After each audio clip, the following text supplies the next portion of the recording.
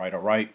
Shalom, Yasharala. Back again with another lesson breakdown of the scriptures today. I want to start off by giving all praises to the Heavenly Father, Yahweh, Bahashem, in the name of Yahweh Shai, His only begotten Son, Bahashem, Wakakwadash. I want to say Shalom to the elect and the 1/3 of Yasharala scattered across the four corners of the earth. And I want to say Shalom to the apostles and elders preaching this truth worldwide with all sincerity, and shalom to you Akwatha and Akims out there listening and learning, dividing the word by truth. And today's lesson is based off the lost the lost 12 tribes chart. And the reason why I decided to go into this lesson is because I've actually been doing some research on my own with all due diligence, and you know, as you know, the apostles and elders before and now, there's an old saying that came from them saying that, you know, in order to understand the mystery, you must go back in history.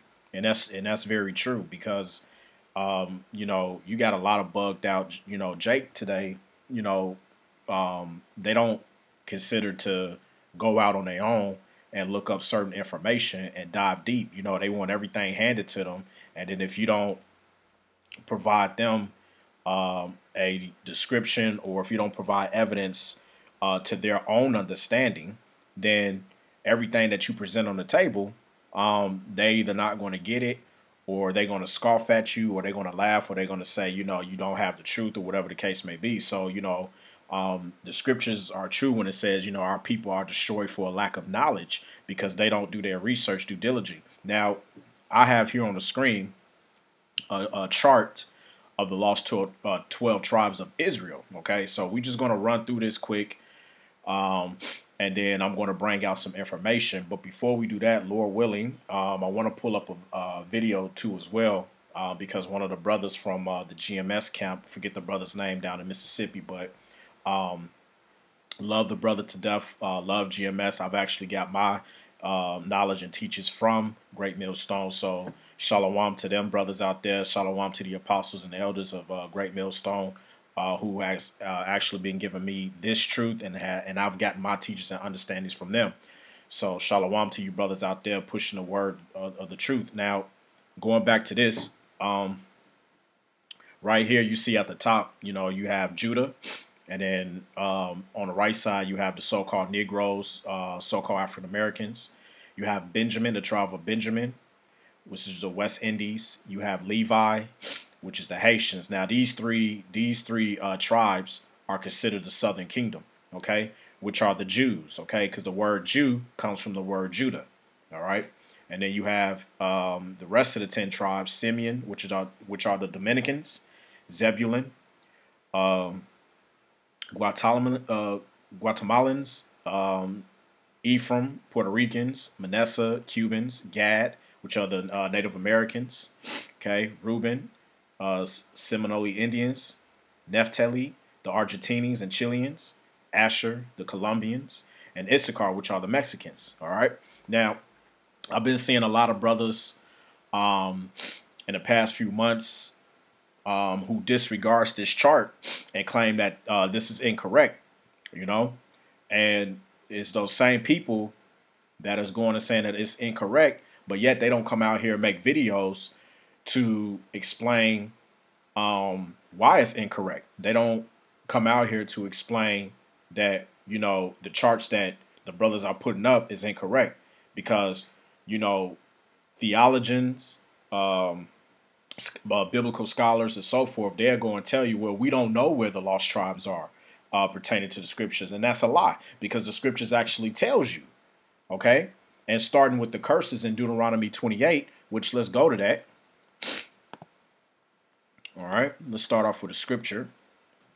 Let's go to the book of Deuteronomy, and we're going to go to chapter 28. All right. Because the scripture says, prove all things. So right around, we're going to start at verse 15. This is the book of Deuteronomy, chapter 28, verse 15. Now, before I read this chapter, one of the five books of the books of the Torah, the Moses, right? This is talking about the law, statutes, and commandments given unto the children of Israel, all 12 tribes. Now, we're going to start at verse 15. It says, "But it shall come to pass, if thou wilt not hearken," meaning listen unto the voice of the Lord thy power, "to observe, to do all his commandments and his statutes, which I command thee this day, that all these curses shall come upon thee and overtake thee." Okay? Now, where I want to get is in this same chapter, it tells us that these curses shall be a sign. All right? I think it's around Salakia. Here it is. Verse 46. Here's the point. Okay? "And they," well, actually, let's start at 45. "Moreover, all these curses," talking about the curses to the children of Israel, if they do not listen to the law, statutes, commandments of the Most High Yahweh, "moreover, these curses shall come upon thee and shall pursue thee and overtake thee till thou be destroyed, because thou hearkenest not unto the voice of the Lord Yahweh thy power, to keep his commandments and the statutes which he commanded thee." Verse 6, here's the point. "And they," meaning these curses, "shall be upon thee for a sign and for a wonder, and upon thy seed forever." Okay? Now, what we have to understand here is these curses were going to be for a sign and for a wonder upon thy seed forever. What does that mean, for thy seed? Meaning from your children to your children's children to your children's children's children. Okay? No matter what generation from that particular seed, which is all of Israel, the 12 tribes, the signs of our curses will be upon us. And even till this day, the same curses that's outlined in this chapter, Deuteronomy chapter 28, okay, which we're about to go into, right?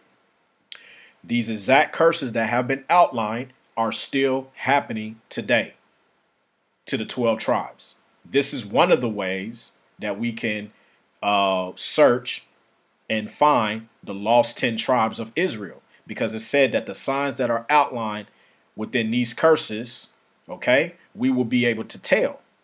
You just have to pay attention to prophecy, okay? Now,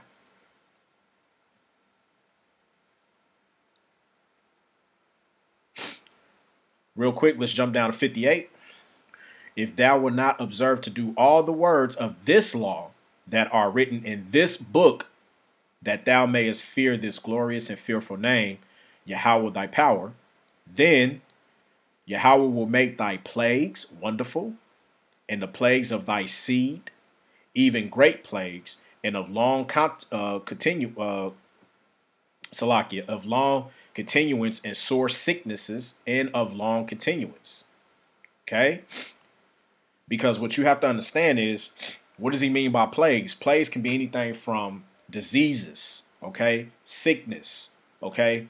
Look what's going on today, coronavirus. All right, you think that's by coincidence? No, because what you have to understand is, and let's come back to that. Let's get another scripture. Let's get a precept, because the Most High, he's in control both on the right hand side and the left hand side.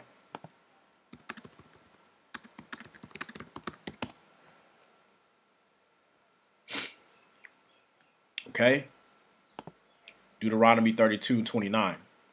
"See now that I, even I, am he, and there is no God with me. I kill and I make alive. I wound and I heal. Neither is there any that can deliver out of my hand." So that's a cut to, a Christianity doctrine that says that that God, loves he's just a kind, gentle, whatever the case may be. That's not true. Okay, so let's go back to chapter 28 and or verse 58.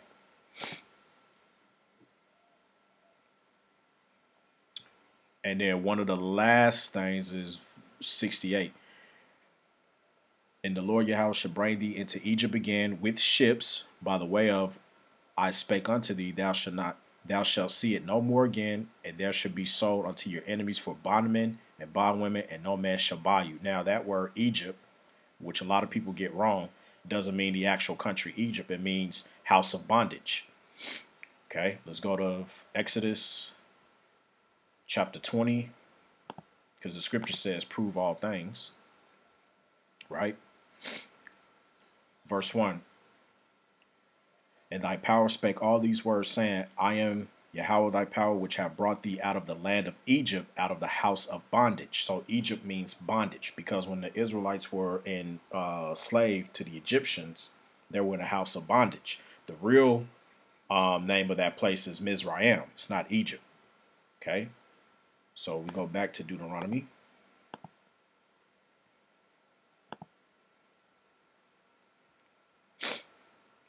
Yeah, we read that verse over again. So when we reread it, and Yahweh shall bring thee into bondage again with ships. So now you have to look at when it says in verse 48, or Slakia, where were we?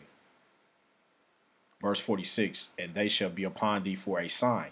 So you have to ask yourself, the nation, which nation of people went into bondage again with ships? Okay, by the way of I spake unto thee, thou shalt see it no more again, meaning the land where the Lord has set us up, and there should be sold unto your enemies. So who is our enemies? The heathens, bondwomen and bondmen and children. Now, before we go any further, this is the brother from the Great Millstone Camp. I'm just going to play a little bit of it, because we're going to get into this chart, the 12 tribes, and we're going to prove that we know for sure that this chart is correct. So we're going to bring it out. I'm just going to let it play. 150 for a hardback. All right? Lost tribes and promised lands. But the price is lower now because he saw all the information going to come out. All right? So we're going to read from this book real quick. Okay? We're going to speak on Columbus, Christopher Columbus, the devil. All right? Now we're in a chapter that is entitled Enter Columbus, chapter 6. Okay? The scriptures say, let me get the scripture for you. I'm going to get what it says. All right?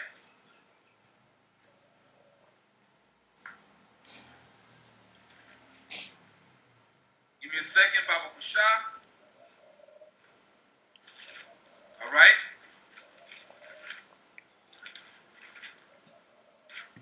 The book of 1 Thessalonians chapter 5.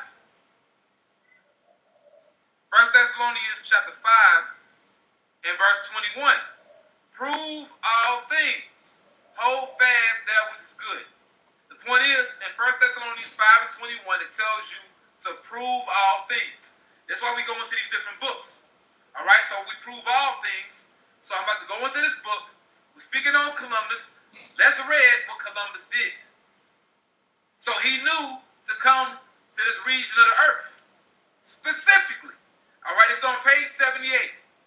Now, we're going to read from the highlighted portion. You got to excuse me. It's a very old book, so the book is falling apart. All right, it's a very old book, but you know the Spirit is still keeping it together. All right.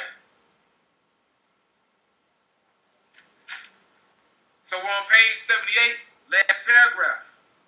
Last paragraph. Along with the racial Christianity,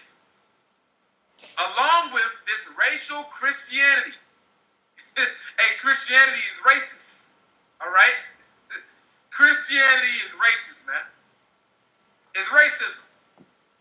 Christopher Columbus, Cristobal Colon, Christ-bearing conqueror. Meaning, let's say I'm Columbus and I got that name. Christopher Columbus spirit. He's saying, I'm coming to enslave you in the name of Christianity. Christianity is racism. Stop. And what the brother is going in there, he's actually right, because if you go back to the transatlantic slave trade back in 1492, when the French, Slovakia, when the Spaniards and the Dutch, when because they were the first ones, I believe, that came over and started, enslaving those that part of the region of West Africa, and they went further out, and they started a slave trade route, um, like a triangular slave trade route. And then what ended up happening was, then you had the Europeans, you had the Brits that came, because they wasn't a part of it at the first. When they came, they then teamed up, and then they started doing their own thing.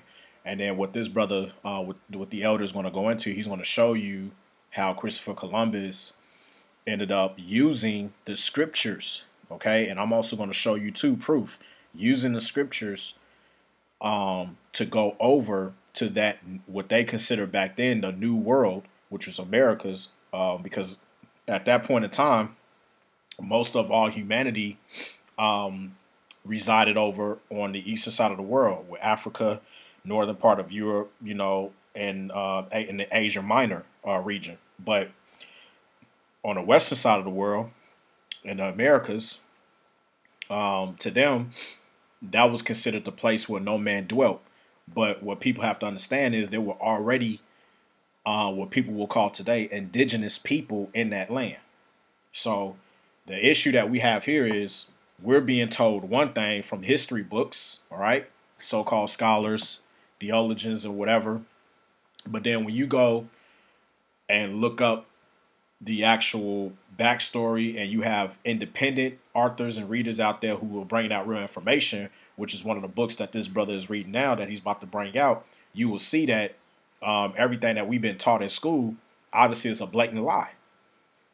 And he's right. Christianity is racism, because when they went to conquer those people, they threw on this so-called religion onto them. Because the Native Americans, their true power was Yahweh.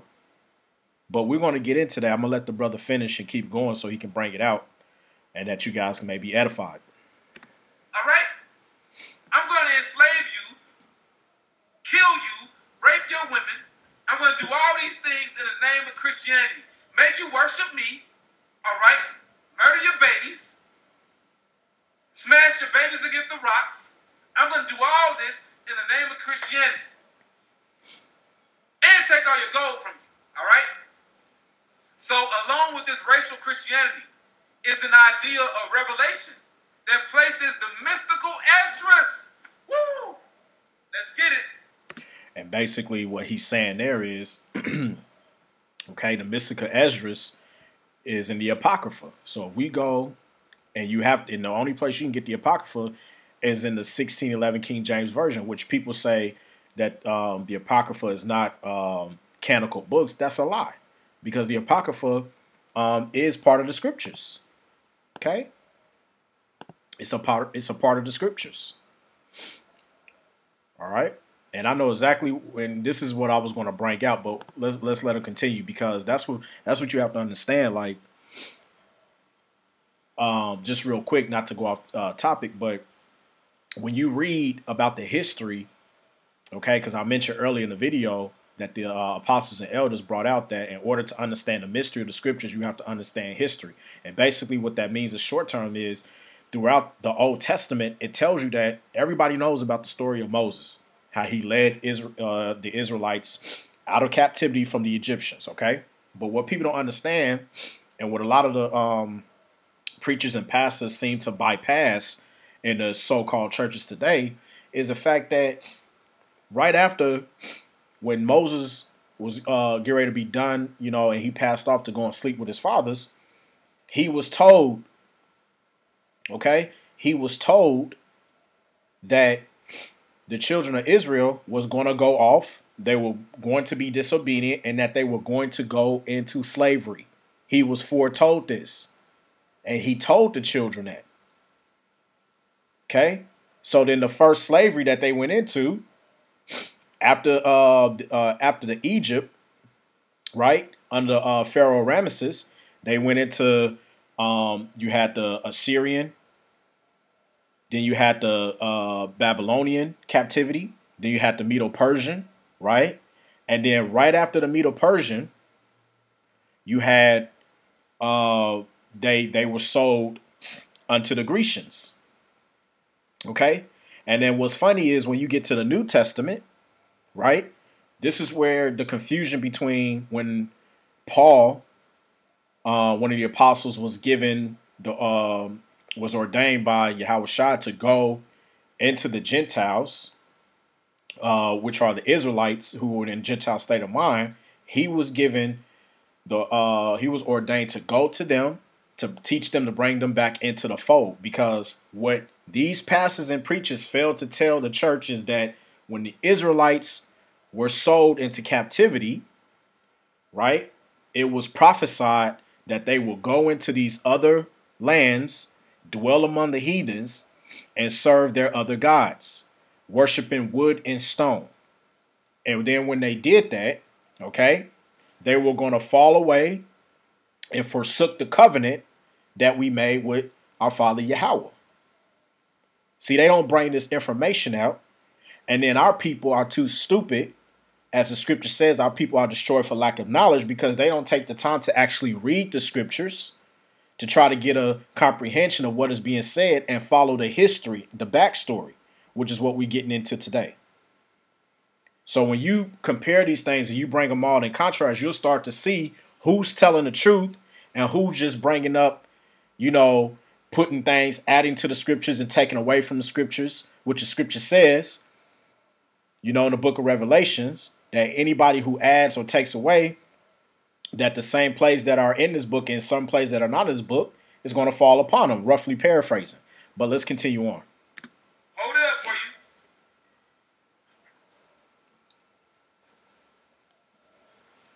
Here we go.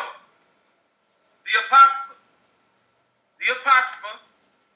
You have a book in the Apocrypha known as Second Esdras. Second Esdras, all right? So that's what he's speaking about. The mystical Esdras right at the center, which means what? The majority of these so-called Europeans, these Edomites, that were calling themselves Christians, the majority of them read the book of Esdras in the Apocrypha. They read first Esdras, but mainly second Esdras, which in the Latin Vulgate Bible is fourth Esdras. That's correct. It's fourth Esdras, all right?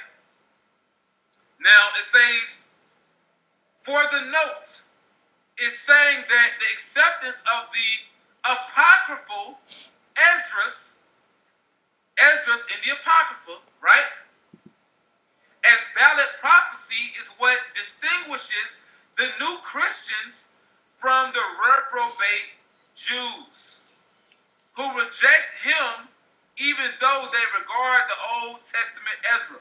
Showing you what? First of all, the reprobate Jews, you Edomites that are calling yourselves Jews, you're reprobates and you're not the real Jews anyway, all right? But a lot of you Edomites, you don't even believe in the Apocrypha. Y'all don't believe in Esdras. You don't believe in second Esdras. You don't believe in the book of Maccabees, first and second Maccabees, third. And why is he saying that? Because like I said, those 14 books that were taken out of the original 1611 King James Bible, the reason why they took that out is because, as I said, you have to follow the history. After the Israelites got out of the Egyptian captivity, they went into the Assyrian captivity, Babylonian, Medo-Persian, and then they went to the Greek captivity. But when you get up to the book of Daniel, okay, and I believe it's chapter 8. Let's get it. You know what? Let me not talk. Let me just prove, because the scripture says prove all things.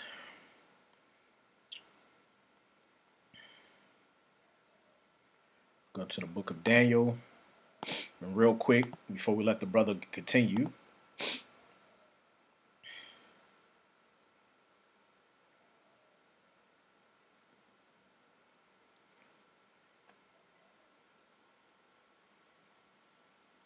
because it tells you Daniel gets the vision. Here it is right here. So let's start at verse 20. The ram which thou sawest having two horns are the kings of Media and Persia. So this is a dream that the prophet Daniel has saw of the great kingdoms controlling the earth, having rulership over the earth. Now, as I said, you had the Egyptian ran by Ramesses, the pharaoh. Then you had the Assyrian. Then you had Babylonian, which was ran by Nebuchadnezzar and then passed down to his son. Then you had Medo-Persia, which I forget the one of you brothers on the comment board can correct me for that, who's ruling that. And then, as it says here, verse 21, and the rough goat is the king of Grecia, meaning the Greeks. And great horn that is between his eyes is the first king. Now, why would it say the first king? Because when you go to the Apocrypha, which we're going to go to First Maccabees, it tells you. This is where you have to read and go through the history. Remember, we read in Daniel 21, the first king of Grecia, which is Greeks. This is the first book of First Maccabees, chapter 1. And it happened after that Alexander, son of Philip, Alexander the Great, son of Philip the Macedonian, who came out of the land of Kittim, had smitten Darius, king of Persians and Medes, which we read in verse 20, the two horns, the ram with the two horns, that he reigned in his stead, the first over Greece, meaning the first king over Greece. What did we just read in the book of Daniel 8:21? Salak.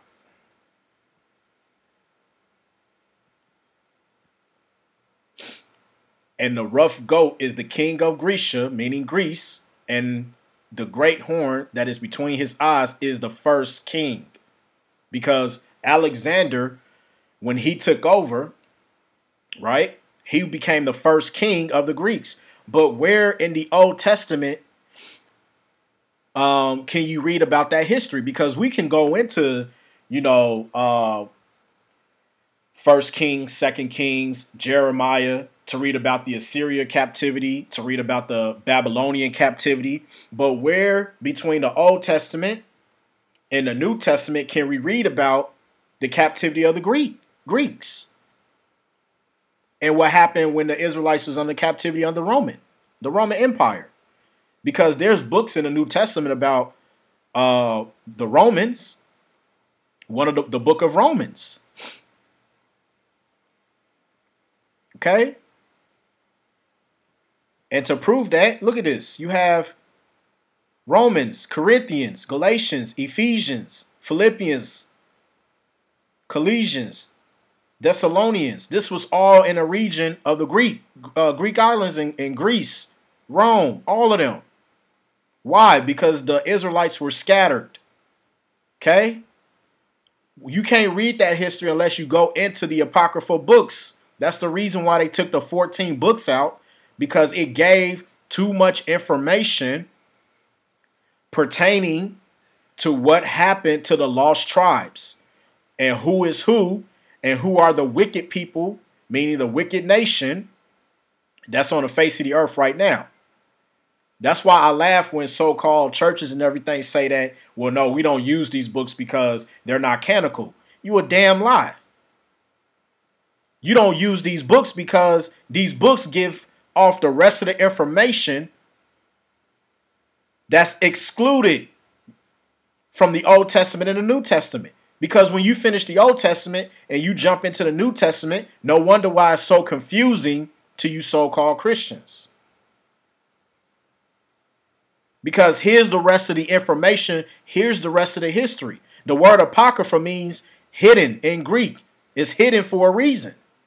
But let's let the brother continue on. Maccabees, all right? You don't believe in, Ecclesiasticus. You don't believe in Judith. You don't believe in Tobit, Wisdom of Solomon, etc. Okay? But in particular, Esdras.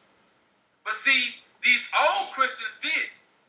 which these weren't Christians either. They were devils just like you. But see, they understood prophecy because they read this book, Second Esdras. Now it says, the same person in Columbus's eyes, which is Ezra, as canonical authority. And we just read that canonical authority, meaning not only Ezra, but many other of the books in the Apocrypha are of canonical authority because they belong in the scriptures, because they give off that history. Now, a lot of you different Catholics, you would say that Ezra or Esdras is non-canonized, meaning it's not authorized as scripture, which is dumb as hell, man. You know, saying that it's not historical. You want to say certain things is not biblical. Really, what it does is put the spotlight on you. Okay? See, when Esau removed the Apocrypha from the Bible, they showed you the true nature of Edom, because they wanted to hide what was up in that Apocrypha. Okay? That's what that was all about. And for those of you who are new on the channel, what he's saying is Esau, or Idumea, or the Edomites today, is the so-called white man. Okay? But what I want to do is I'm going to stop it there, and we're going to come over here. Now, this is a article that I found, one of the books. It says Christopher Columbus and the participation of the Jews in the Spanish and Portuguese discoveries. Why? Because you have the Spaniards, the Portuguese, and the Dutch participating in the transatlantic slave trade, right? By Dr. M. Kayserling from the Arthur's manuscript with his sanction and revision by Charles Gross. Now here, I'm going to start here at the bottom, and we're just going to get a little bit of context so I can prove to you that we can actually find where those lost 10 tribes are today. And it reads, this book, okay, because in the book, actually, yeah, now when he says this book, he's actually talking about the scriptures. All right. Says this book interested Columbus so much that he excerpted 3 whole chapters. He was also very fond of reading the Bible.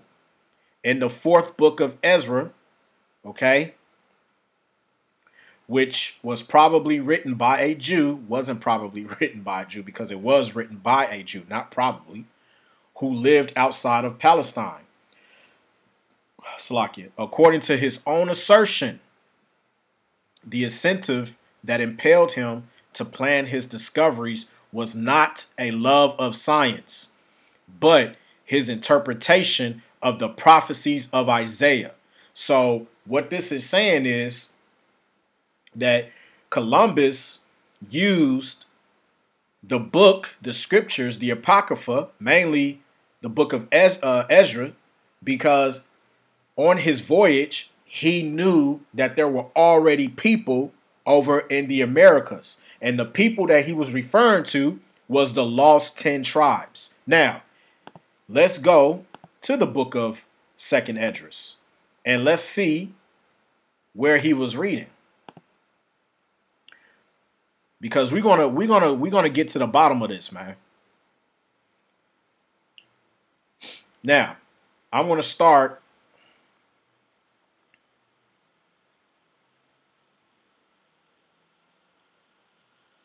Yeah, we're going to start at verse 40. This is 2nd Esdras, chapter 13, verse 40, the Apocrypha.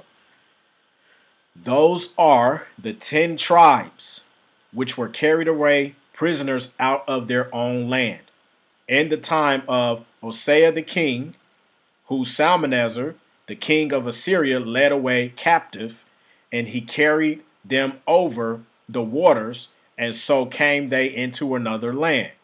Okay? Now, if we come to the book of 2nd Kings,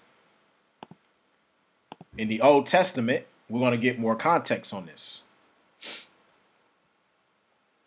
Now, this is so we just read in Second Esdras, right? Salmanasar, the king of Assyria, led away captive and carried them over the waters, and so came they into another land. So now, before I continue reading on that chapter, I want to give you a little bit of back history, because this is where you have to read the history in order to understand the mystery. Okay? 2 Kings chapter 17, verse 1. In the 12th year of Uzziah, king of Judah, began Hoshea, the son of Elah, to reign in Samaria over Israel 9 years. Verse 2. And he did that which was evil in the sight of Yahweh, but not as the kings of Israel that were before him. So, the king of Judah was going off. He did which was evil in the sight of the Lord. Right? But it says here, verse 3, against him came up Salmanasar, king of Assyria, which we read in 2nd Esdras, and Hoshea became his servant and gave him presents. And the king of Assyria found conspiracy in Hoshea, for he had sent messengers to So, king of Egypt, and brought no present to the king of Assyria, as he had done year by year. Therefore, the king of Assyria shut him up and bound him in prison. Then the king of Assyria came up throughout all the land and went up to Samaria and besieged it 3 years, meaning he took over it. And the 9th year of Hoshea, the king of Assyria, took Samaria and carried Israel away into Assyria and placed them in Halah and in the harbor by the river of Gozan and in the cities of the Medes. Why did he do that? Because the king, Hoshea, he went off and he done evil in the sight of the Lord. So the Most High, right, because he forsook the covenant by going off, he also led Israel to sin. We'll read that in verse 7.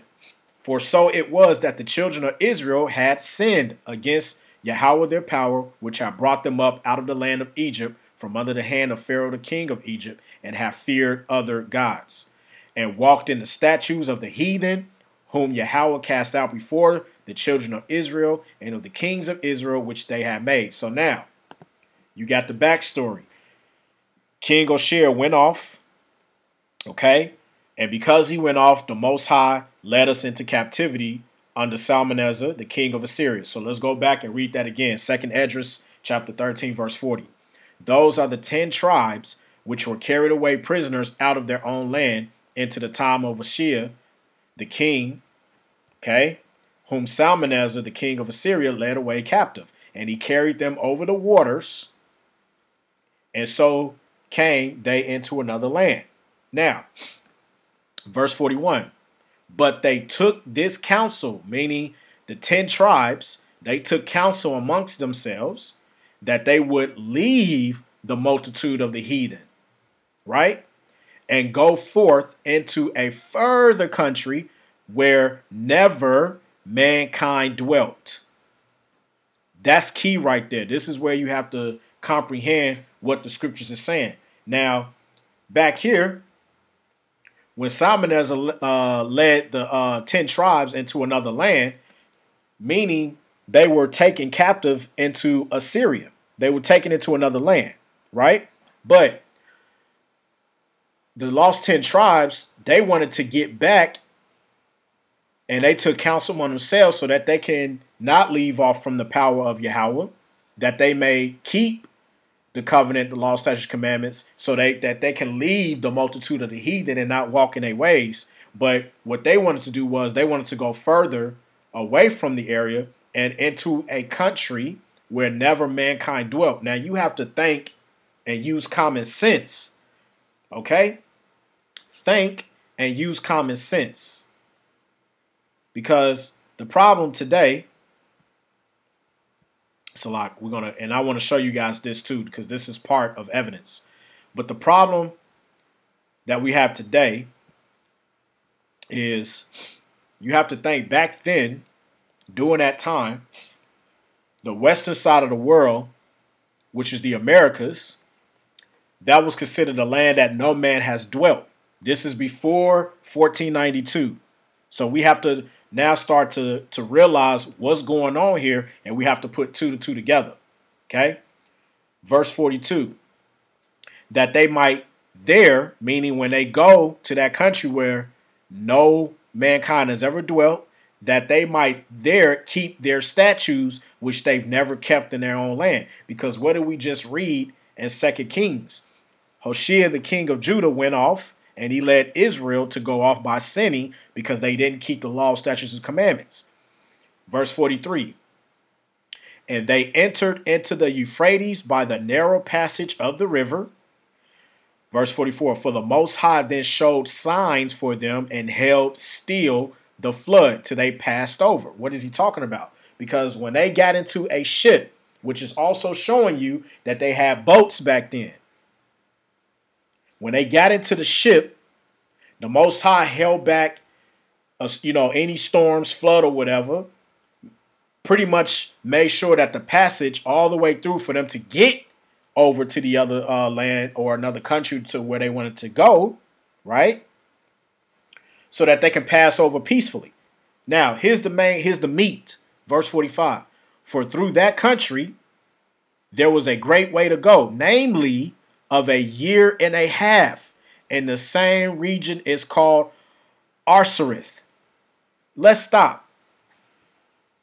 America, the Americas, wasn't called America until the Europeans got over there, mainly Christopher Columbus, and named it after Amerigo Vespucci, okay, and called it America.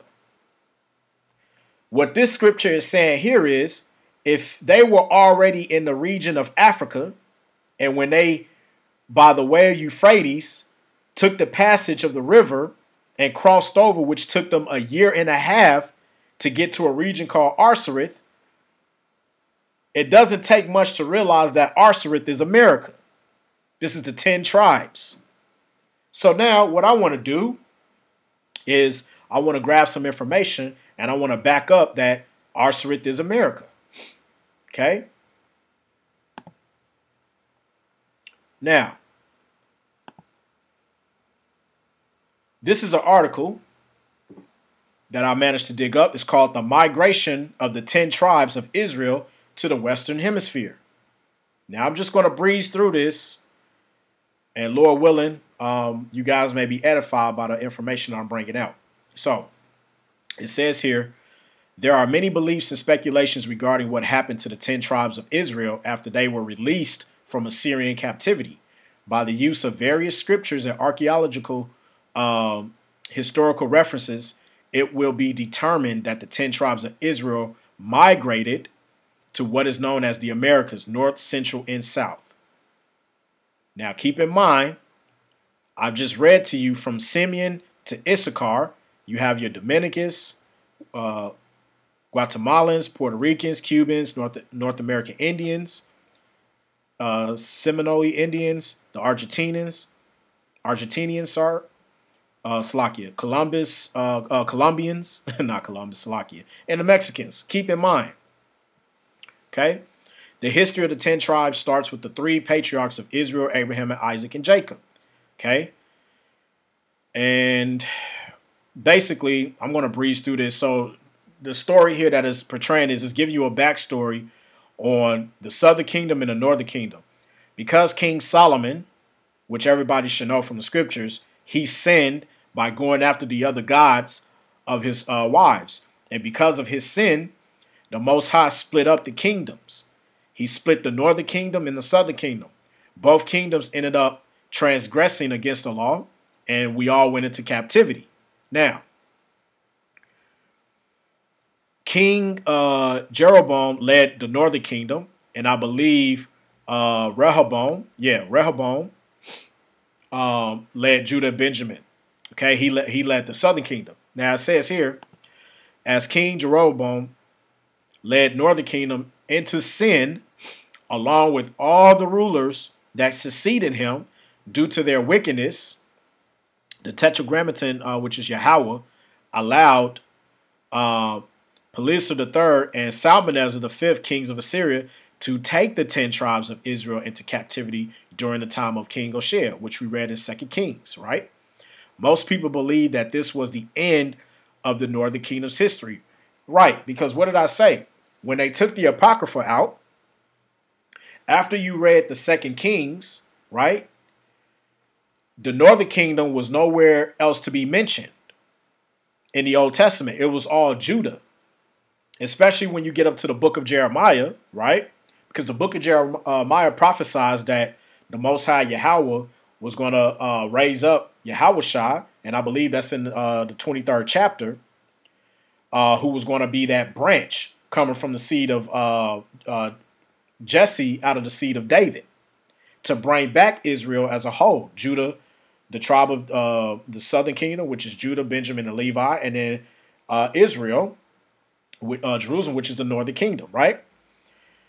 This is why you have to read, and this is why the Apocrypha is so important, because it gives you that lost history, okay? But it says here, however, evidence proves that this statement is inaccurate.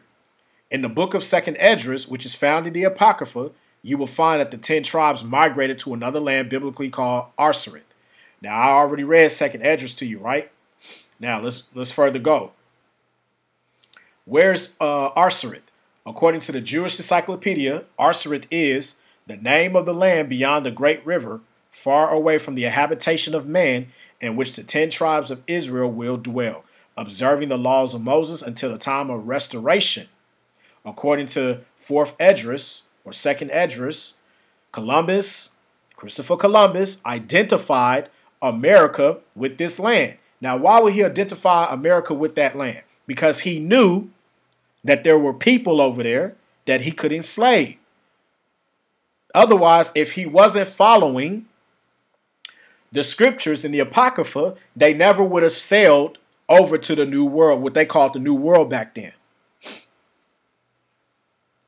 You understand what I'm saying? They never would have went to the Americas at that time knowing that there were people all over there. They knew that it was people over there. They knew the Israelites were over there because they were reading the scriptures. It says here, every map before the conquest of Columbus had no account of any land in the Western Hemisphere, which is right. And you can Google this stuff. It says here, proving that the Americas were not inhabited. However, there was knowledge of a further landmass. It says here, when Columbus discovered America, which he didn't discover it because you already had the 10 tribes over there. There were already people dwelling there, which he labeled as Indians, indigenous. And another thing I want to point out, the spirit just jumped on me, is if you read, and you can find this, the diaries of Columbus, why did he bring in an interpreter who spoke Hebrew? When Christopher Columbus went to the Americas and when he allegedly discovered the land, he brought interpreters who were Hebrew. Okay? Let that sink in. It says here, America and Arsareth were both known as the land where no man dwelt. This is why the term New World was placed on America. Also, do you know that the continent was not called America until the late 1400s by the explorer and cartographer Amerigo Vespucci?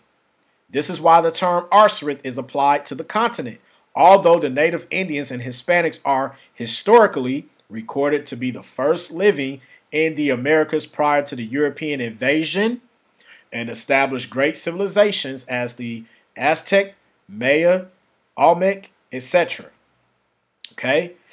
They knew themselves that they were not originally from that land, but were strangers to but were strangers to it, seeking refuge in a new beginning. Let's go back to 2nd Esdras really quick.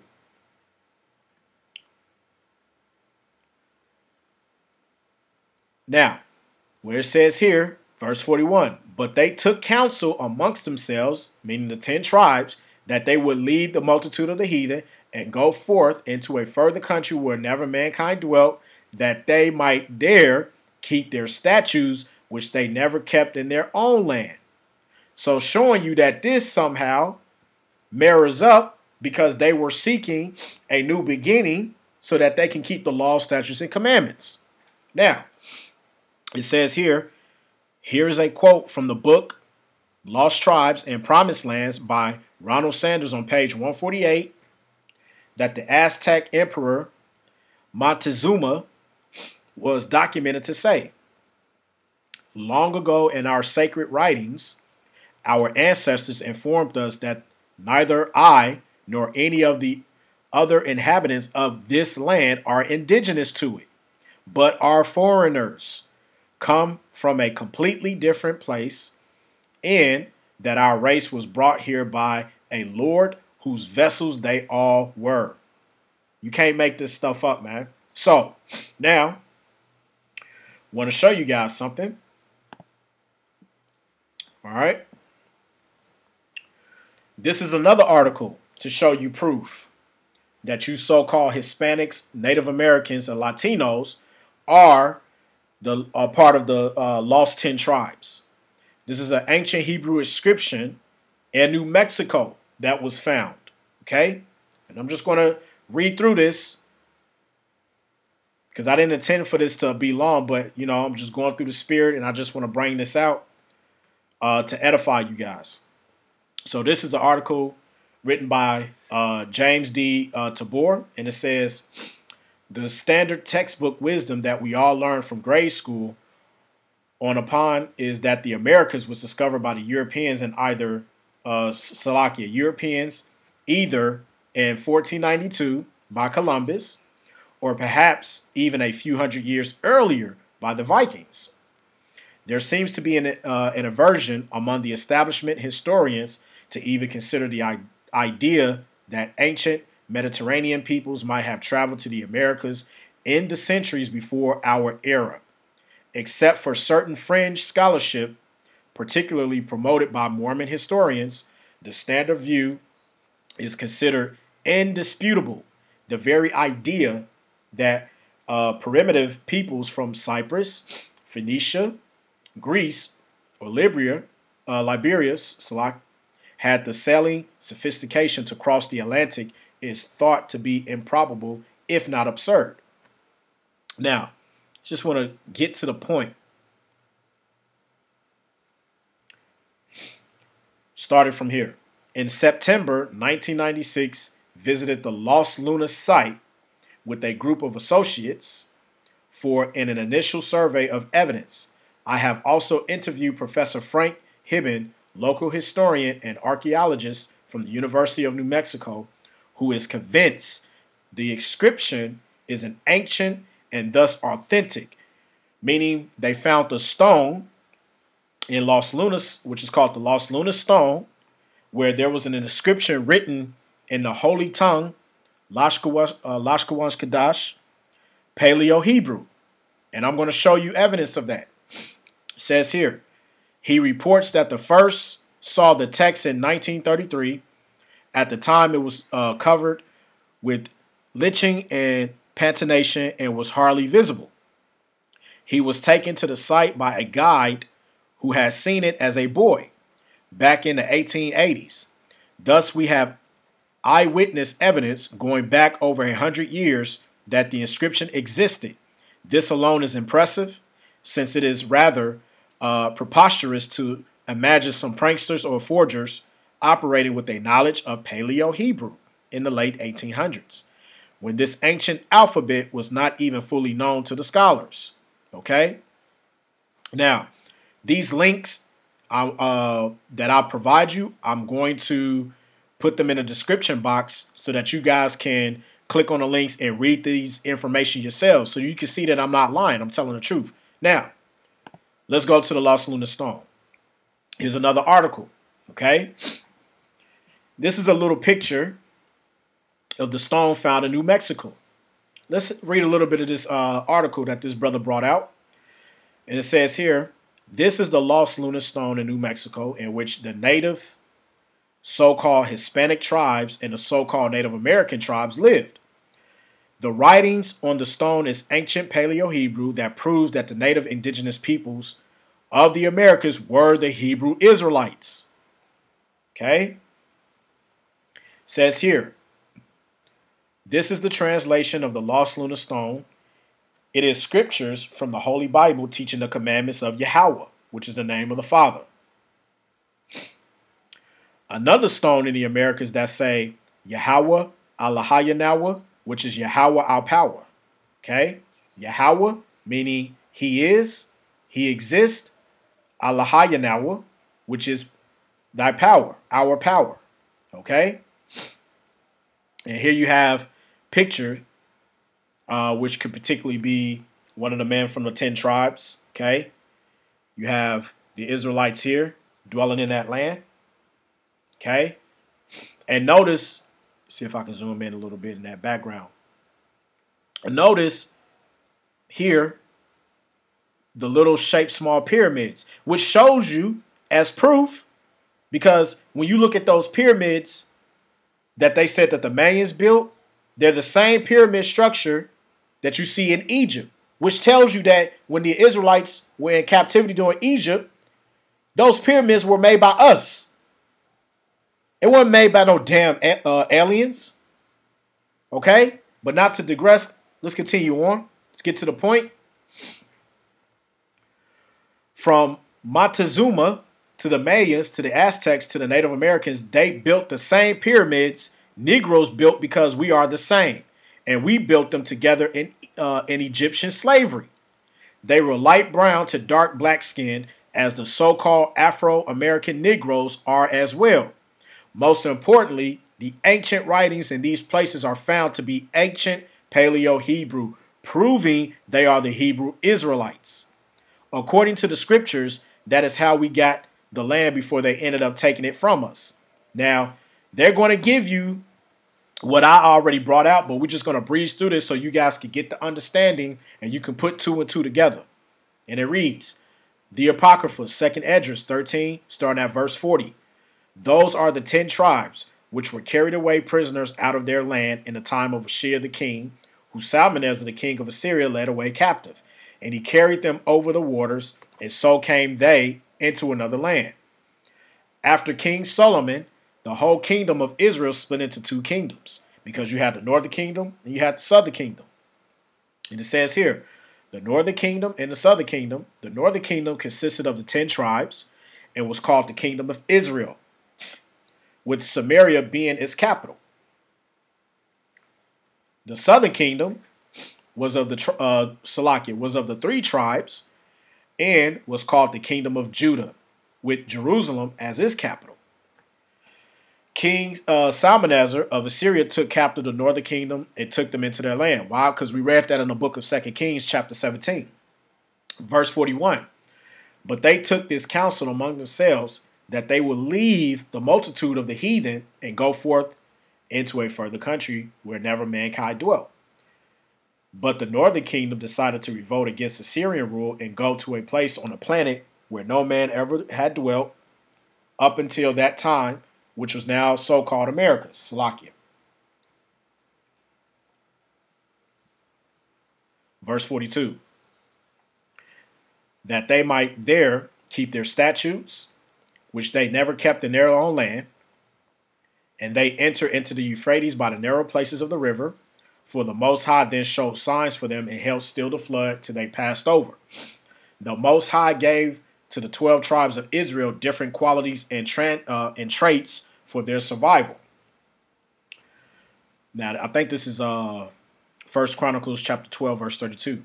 And of the children of Issachar, which are the Mexicans, which were men that had understanding of the times, to know what Israel ought to do, the heads of them were 200, and all their brethren were at their commandment. The tribe of Issachar understood the signs and the times, how to navigate and read the stars. Give you an example. The Mexicans, they're very good at reading the times of the stars. That's why when you look at the Mayans, when they had their calendar and everything, they based everything upon the moon, the stars, the cycle of the earth. Okay, because the scriptures tells you that, and let's see if I can get it.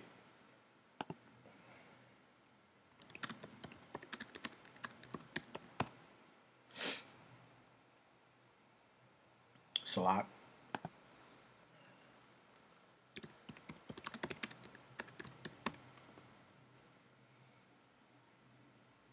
I gotta find it.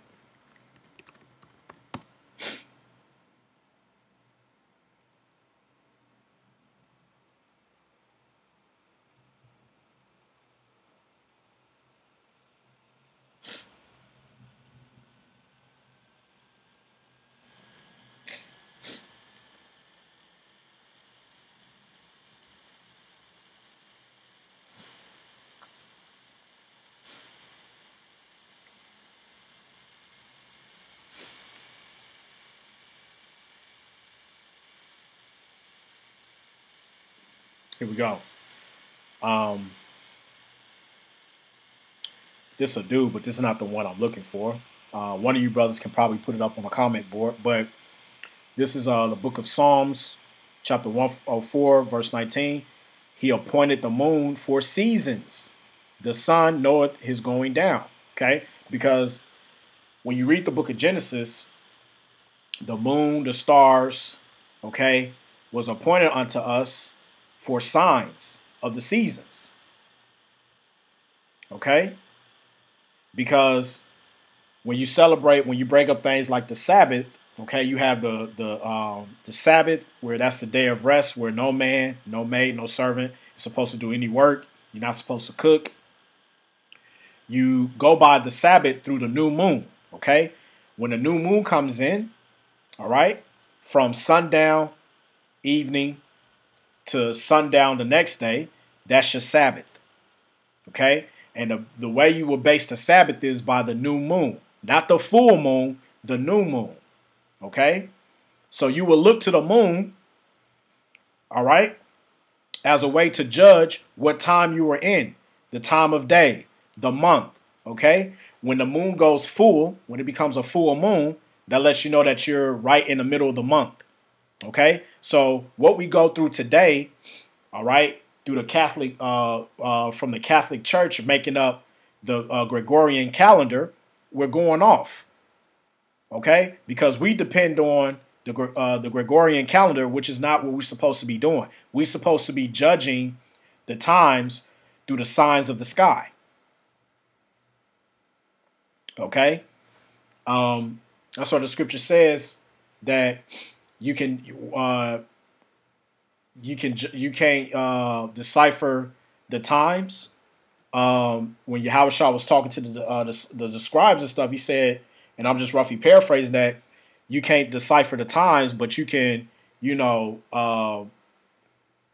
pretty much scoff and do everything else. But when you look to when these signs come upon us, meaning the last days, these prophecies start to pick up, you can't look and decipher the times that we're in, So, but nevertheless, let's get back to it. Let's see.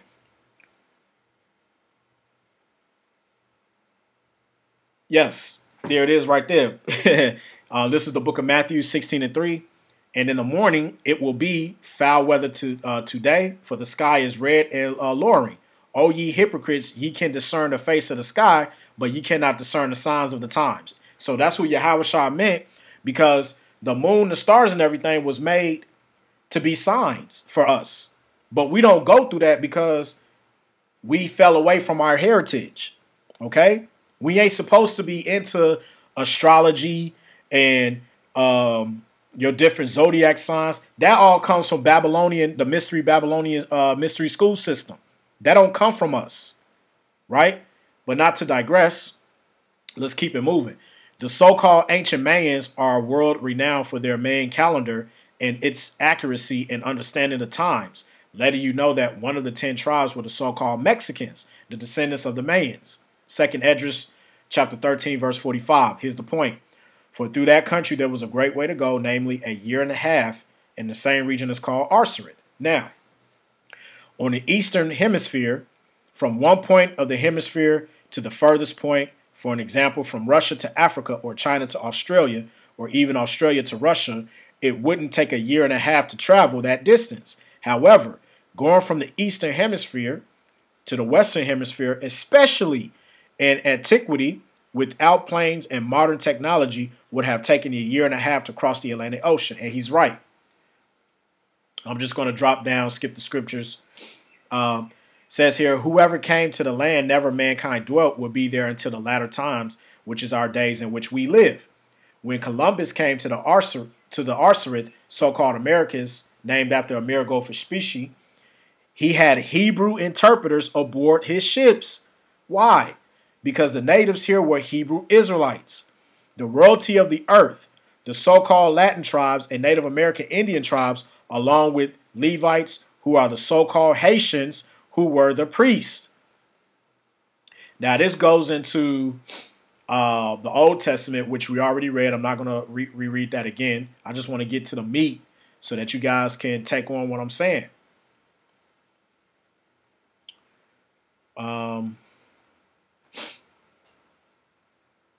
Right. Because remember, we were, the scriptures prophesied that we would be scattered across the four winds of the earth for not obeying the law, statutes, and commandments.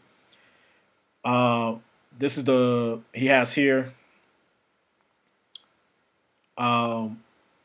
Actually, I'll start here. It says here, this is Isaiah 14:1. For the Lord Yahweh will have mercy on Jacob, which is Judah, Benjamin, and Levi, and will yet choose Israel, which is the 10 tribes as well, and set them in their own land. And the strangers, which are those other nations, shall be joined with them, and they shall cleave to the house of Jacob. The Most High will yet choose Israel and return them into their own land. Their own land, their own land. Everybody on the planet is in their own land except for us, which is true. Because you so-called Negroes, Latinos, and Native Americans, right? The land that we're in now, America, that's not our land. Yes, we were there, and the Most High led us to that land, right? But the scripture prophesied that we was going to be in that land in the latter days because prophecy had to fill out. America is known as what we call Babylon the Great, or the daughter of Babylon. All right. And Lord willing, I'll do another lesson breakdown on that, proving that. Okay. Everybody else is in their land except for us. We will be returned by the Most High to our land in the kingdom of Israel. Now, verse 2, and the people shall take them, which means Israel, and bring them to their place, and the house of Israel shall possess them in the land of Yahweh for servants and handmaids. What does possess means? When you go to possess something, that means you take it. We're not coming up to ask you. We're not coming up to beg you. No, we're going to take you. We're going to take all you heathens. Okay? Because what does the scripture say? Let's go to Psalms. We're going to go to Psalms 147, verse 19. He showed his word, meaning the Most High, Yahweh, the Lord.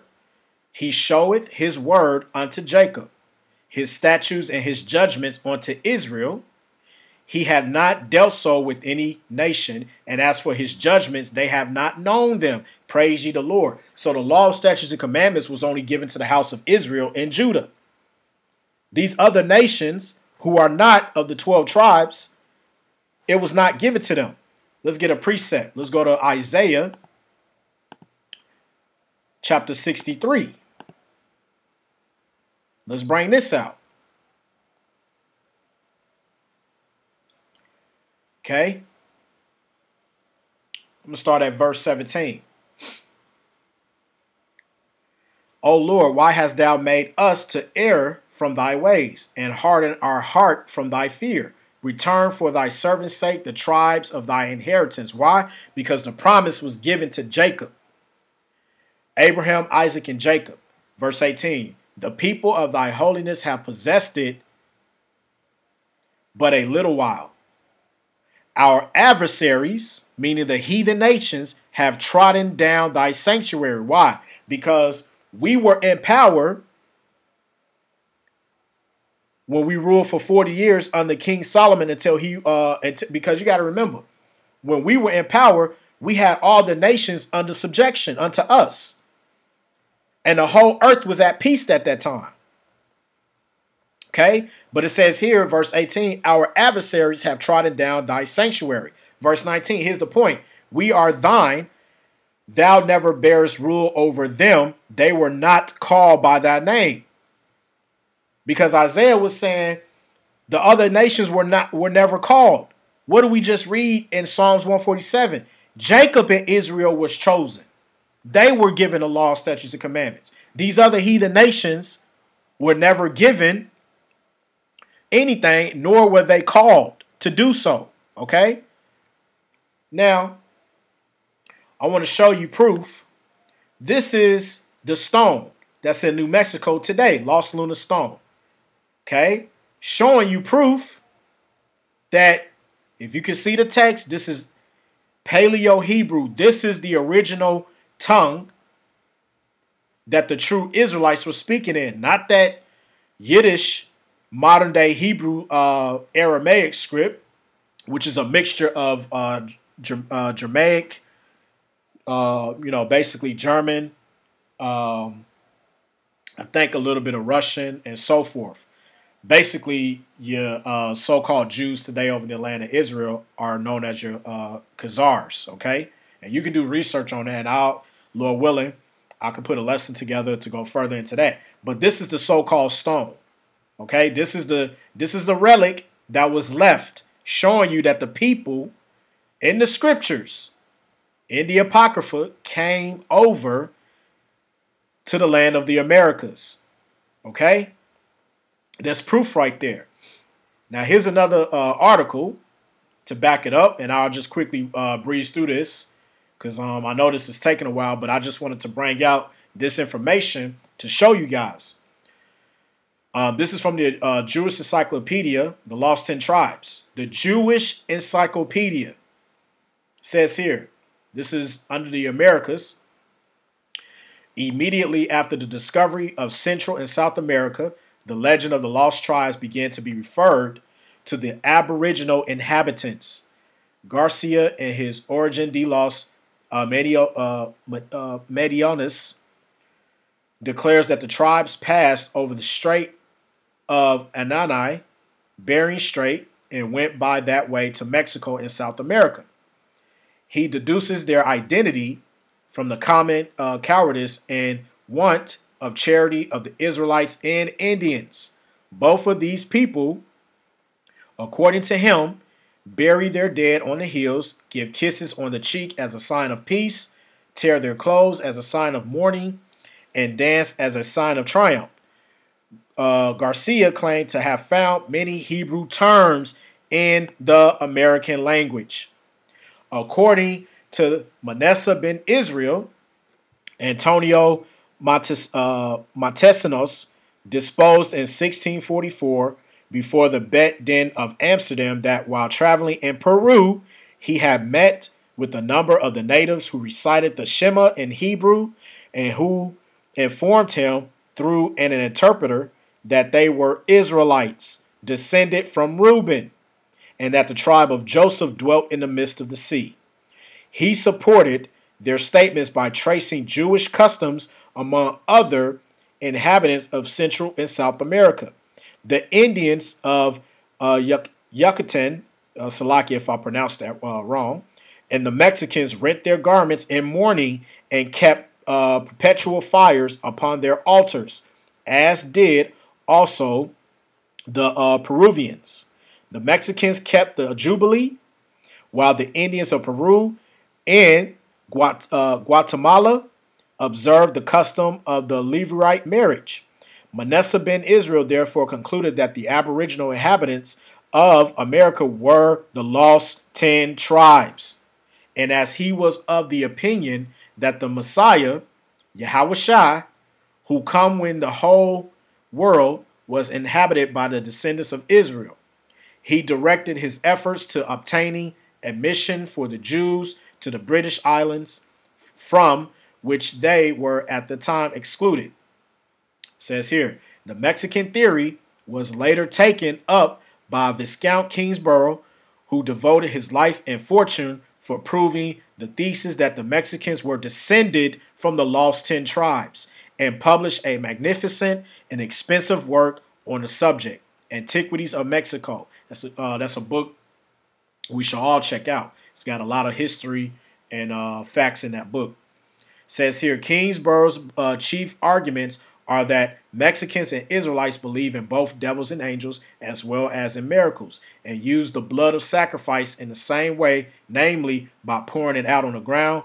Also, that the high priest of Peru is the only one allowed to enter the inner, most holy part of the temple, and that the Peruvians anointed the ark, as did the Israelites. He also finds many similarities in the myths and legends. Thus, certain Mexican heroes are said to have wrestled with, I'm not even going to try to pronounce that word, Salakia, like Jacob with the angel in Antiquities of Mexico. So, just going back to the chart, Simeon, Dominicans, Zebulun, Guatemalans, Ephraim, Puerto Ricans, Manasseh, Cubans, Gad, North American Indians, Reuben, Seminole Indians, Naphtali, the Argentinians, Asher, Colombians, and Issachar, Mexicans. You guys make up the 10 tribes of Israel.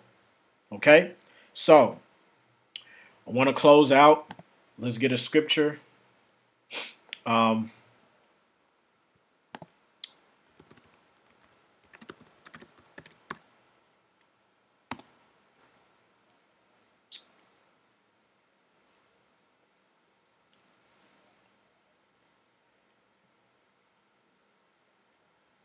So, 1 Thessalonians 5:1 says, prove all things, hold fast that which is good. And the reason I wanted to bring the scripture is because when we read the scriptures, we have to go by what the word says, and then we also have to prove by going into facts, bringing out certain history, documentation, articles, and whatever thing. And that's what I wanted to do here, because the scripture also says that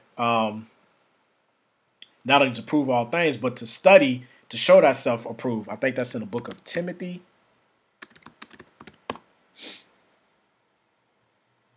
Yep. 2 Timothy says here, study to show thyself approved unto the Most High, a workman that needed not to be ashamed, rightly dividing the word of truth. And this is the word of truth. You so-called Hispanics, Latinos, and Native Americans, you come from the lost 10 tribes of Israel. You so-called Negroes, you're from the tribe of Judah. Okay? And all you Haitians, okay? And you, West Indies and you Haitians, you make up the tribes of Benjamin and Levi. So, Akims and Akwas, I hope that this lesson was edifying, okay? And just want to say shalom to my family, shalom to the apostles and elders, shalom to the elect scattered across the four winds of the earth, all right? Take care, everybody. Until next time. Lord willing, I'll bring out another lesson and breakdown. Shalom.